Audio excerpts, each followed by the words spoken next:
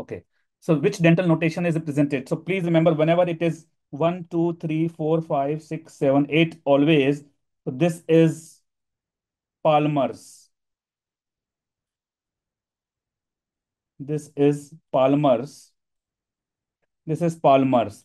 And palm and hand. So you can remember like this. Palm and hand. Both are same thing, palm and hand. So header up is similar to Palmer. So suppose you put one plus sign like this. If you put a plus sign, if you put a plus sign like this, sorry, then it becomes Palmer.